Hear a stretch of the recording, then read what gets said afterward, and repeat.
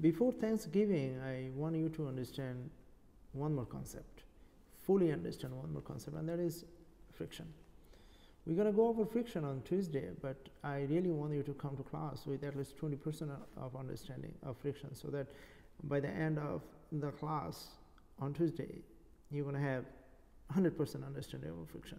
And it is important because the friction involves with Sir Isaac Newton's second law. Understanding friction will allow you to appreciate Sir Isaac Newton's second law. So this tutorial will help you understand 100%, but at least try to understand 20% or 10% or more than 0%. So let's start our conversation with the definition of friction. What is friction? Friction is a contact force. For example, Albert Einstein now sitting on the table, so there is a contact. All right. If you remove him, then there is no contact. Now, if you put him back, then there is a contact. So friction is a contact force. There are two types of friction. One is static friction, when object at rest. One is kinetic friction, when object in motion. Static friction and kinetic friction, don't forget that. Static coefficient always bigger than kinetic coefficient. Static coefficient, for example, this table is, let's say, 0.4. Then the kinetic coefficient is 0.3. Why is that? Because static coefficient has to do when object at rest, and kinetic coefficient has to do when object already in motion. Okay, now let's see how many forces acting on this Albert Einstein right now. Two forces, because this object at rest, two forces. Nobody pulling, nobody pushing, nothing is going on. Two forces, the force of gravity and the normal force. They cancel each other. Now, what is the friction? The force of friction acting on this body right now on Albert Einstein? 0. If I try to pull Albert Einstein right now, Albert Einstein's statue is 2 kilograms, by the way. If I try to pull Albert Einstein's statue by this string, applying only 1 Newton, how many forces acting on Albert Einstein right now? 4. The force of gravity downward, 19.6. Normal force upward, 19.6. The pulling force, 1 Newton, and the force of friction, 1 Newton. Force of friction is opposite to the pulling force. What would be the maximum force that the table can apply to keep Albert Einstein at rest? Well, 19. So you're going to do 2 times 9.8, and that is 19.6 times 0.4, and that would be 7.84. So the table can do the maximum of 7.84 to keep Albert Einstein at rest. If you do 7.84, the Albert Einstein will start moving with constant velocity. If you do more than 7.8, let's say 10, if you apply 10 Newton, there would be a net force. There would be a net force on Albert Einstein. So this is what we're going to be talking about. So let's dive in. Okay, let's say there are some applied force acting on it. We'll create a table over here, and let's say a few other things. Mu s is 0.4 and mu k is 0.3. Okay, what else I can give you? I think that's it. All right, so we're gonna finish this table. We're gonna have Fa, a different of course applied force. Let's start with 10 Newton, and then of course 20, and then 30, and then something else we'll see, and then 40, and then 50. Okay, what else are we gonna find? Ff maybe. What else we can find? F normal. What else we can find? Ff, F net, and finally acceleration. Okay, this is our goal. So first find the free body diagram. Free body diagram, you see that what are the two forces acting on it? Fg is equal to mg. So m is 10 and g is 9.8, so 98 Newton. Normal force is equal in magnitude, opposite in direction, so is going to be 98 Newton. The next important thing is we have to find the maximum friction possible. So maximum friction possible is, let's use the different color. Maximum friction possible is F S max, and that would be mu s Fn, and mu s is 0.4, Fn is 98, so 39.2, put 39.2 Newton over here. That's very important. Okay, all right, so what is the kinetic friction? So let's use the blue to find the kinetic friction. K is equal to mu k Fn, 0.3 times 29.4. okay, all right, so let's get it started. All right, the first thing, what are you going to find? Ff. So when applied force is, so let's put the thing over here.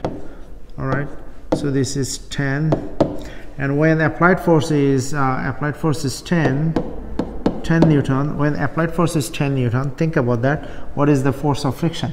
Well, the force of friction, minimum force I have to apply to move this box is 39.2. Anything less than 39.2, the box won't move. So is 10 more than 39.2? Well, no. So force of friction would be 10. And the normal force, we already know the normal force. Normal force is 98. Normal force, in fact, 98 for all the problem, all the blank, 98. Okay, good.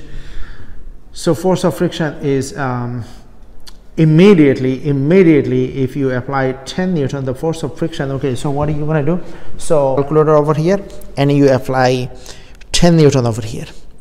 The moment you apply 10 Newton, the ground will apply same 10 Newton, all right, equal in magnitude but opposite in direction to keep the calculator at rest. Okay, but the ground can only do so much. In this case, ground can do only 39.2. If you apply more than 39.2 and pull it, and then the ground will give up. So that is when the ground give up. So make sure you understand that part. Okay, so the friction is 10. So when you use 20 instead of 10, you use 20 Newton applied force. 20 is less than 39.2. So then 20. When you apply 30, 30 is still less than 39.2. So 30. 39.2 is not less than 39.2. 39.2 is equal to 39.2. So there would be no acceleration. There would not be any acceleration. Acceleration would be 0, is because the object would move with constant velocity. Object would move with constant velocity. So the velocity would be constant. All right, in this case velocity would be 0, velocity would be 0, velocity would be 0. This case object will move but with constant velocity. Hopefully you understand it. Okay, now net force. What is the net force over here? Of course net force is 0 because object is not moving. Net force is 0. Net force is 0. Okay, good. Constant velocity means net force is 0, of course. Acceleration is 0, acceleration is 0, acceleration is 0, of course. 39, force of friction is still 39.2. Okay, now if you apply force that is more than 39.2, and that is how much? 40. Is 40 bigger than 39.2? Of course, if 40 bigger than 39.2, then what happened?